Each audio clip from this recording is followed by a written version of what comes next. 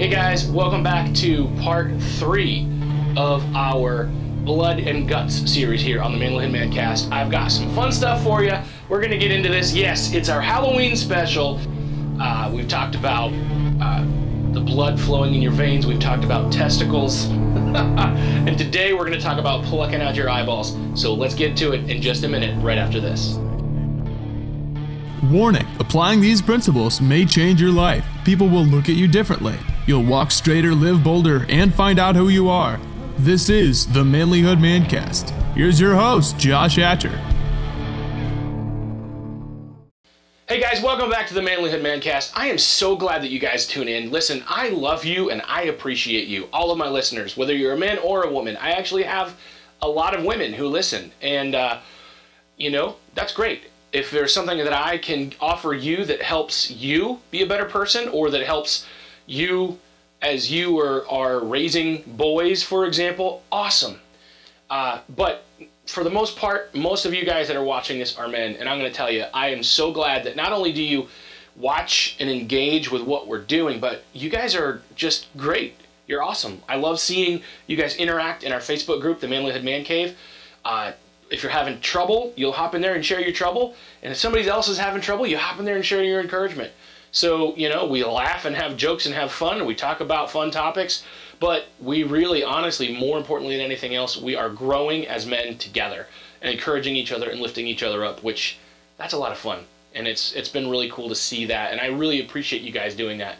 If you want to show your appreciation for what we're doing here at Manlihood, please go to our YouTube page and subscribe, like, comment, share the videos, or go to iTunes and leave us a review, because that does help us spread the word so that we can help other men be better men.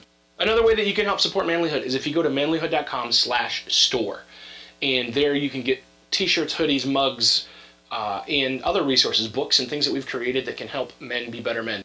So we've been doing our Halloween series, and I know, don't write me and tell me how I'm a Satanist because we're doing a Halloween series. The bottom line is, sometimes we can look at things that are dark or gross and find truth and light kind of hidden in them and woven in them. And so we kind of decided to do a series on some dark things or some gross things and try to find some light that we can apply to our lives. Now, a lot of you guys know Manlihood is not a Christian blog.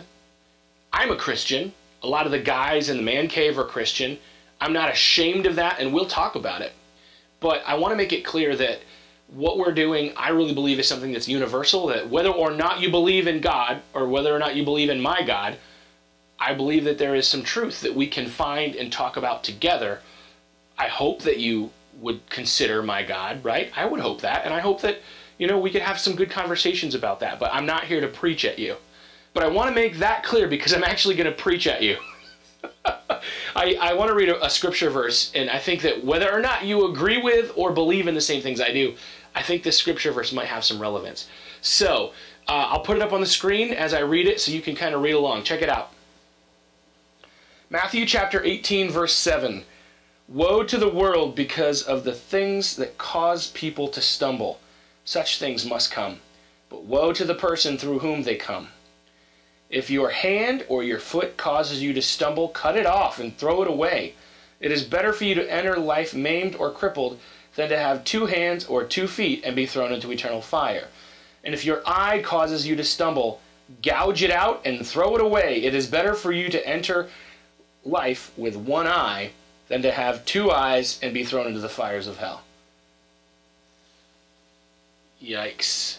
Now, there have been stories throughout Christian history where maybe some monks have castrated themselves or plucked their own eyes out or cut their hands off. I want to make it clear, I don't think that Jesus was talking literally about doing that, okay? So, you know, if you're like, okay, I'm out, nope, I'm out, whatever this Christianity stuff is, I do not want to pluck my eyes out. I'm not saying you literally have to do that. We're talking in some metaphor with an extreme degree for the sake of making an important point. But guys, here is the truth that I think we need to take away from this ancient scripture verse, is that if we are committed to be better men, there are things we have to stop doing. Stopping a behavior or a mindset that is firmly embedded in us is difficult. It's not easy. And you may have to take some extreme measures to make that happen. I can think of a time in my life where I was damaging my marriage with a secret addiction to pornography and lying about it to my wife. And you know what? I really wish that I would have listened and done what I had to do earlier, but when I finally came to the realization that something needed to change, I had to take drastic steps in order to not do that. So no, I didn't cut my penis off or my hands or plug my eyeballs out, but I made drastic steps. I made drastic changes in the way that I interacted with the internet. I didn't work late after that. If I did work late, I was in the same room as my wife, so that if she rolled over and opened her eyes, she could see what was on my computer screen. I didn't, I moved my computer so that if you walked in the room, you could see what was on the screen. I had to make changes that seemed like, that honestly sometimes were a big inconvenience. But I had to do that in order to stop the behaviors that I had gotten really addicted to. Now, it's the same kind of thing if I'm trying to lose weight and there's food that I want to eat that I really like that I just can't have it in the house. If there's junk food in the house, I'm going to eat it. So I have to make a firm, hard divorce with those things if I want to see results in my life. So I think that honestly is the heart of what this verse from the Bible is talking about is, all right, if you want to make a change, if you want to not do the wrong thing, it's better to pluck your eyeballs out. Now, again, don't pluck your eyeballs out, literally. But if you're doing things or behaving in ways or being drawn to things that you should not do, don't put yourself in the situations where you're going to do them. Make drastic changes in your life that take you away from those scenarios. I think of my friend who's a drug addict. You know what? He had to cut people out of his life. He had to say, bye. I don't love you anymore. Get out of my life. You are toxic for me. When you're in my life, I go that route. He cut them out. They're no longer his friends. He doesn't go out to the bar because that's where he gets tempted to get sucked into things. So you might be like, oh, man, I have no problem. I can go to the bar and it's not a problem. Well, it may be the case, but if you have a problem, you shouldn't be there. You might have to cut that off. Gouge that out of your life. So I just want to encourage you, like, if you want to make a change, you don't get a change without making some kind of sacrifice, without letting go of something. You can't be a new person, a better person, and still cling on to the old ways. So what is it that you need to change? What activities or behaviors do you need to stop doing so that you don't go down that path, that you don't go the direction you shouldn't go? Don't be afraid to say, look, I'm done. I can't have this in my house. I'm done. This does not belong in my life. I can't be around this person anymore. Don't be afraid to do that if you have to do it. Like, cut it off. Gouge it out. Get it out of your life. That is how we can overcome the things that keep dragging us back. So yeah, maybe a little bit gross to think about plucking our own eyeballs out. The bottom line is, if you want to improve, you gotta say goodbye. Anyway, guys, that is my Manlihood Mancast for you today. Listen, if you appreciate what you're seeing, please like, comment, share, subscribe, share with your buddies. Invite them to join the Manlihood Man Cave because I really firmly believe that together we can all be better men. I love you guys, and I'll see you next time.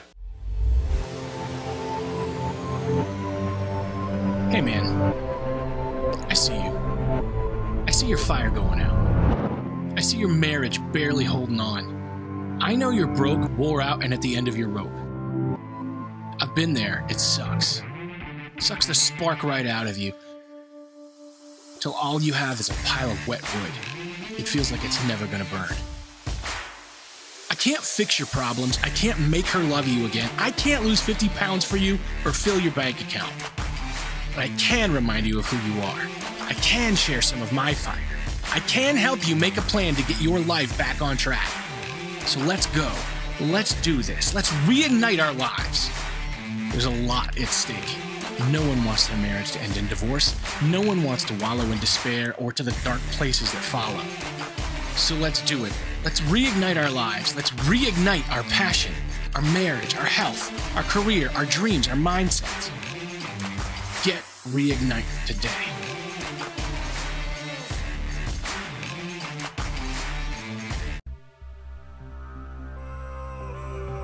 If you want to be a better man, check out our website, manlihood.com, for blogs, videos, and more from our Manlihood team. And you can also join our private Facebook group, Manlihood Man Cave, where you can meet up with a band of brothers who will challenge you and help you on your journey of manhood. This episode is produced by Hatcher Media for manlihood.com. Be sure to subscribe and leave us a review on iTunes, YouTube, or wherever you're listening to the show. Tune in again for more of the Manlihood Mancast.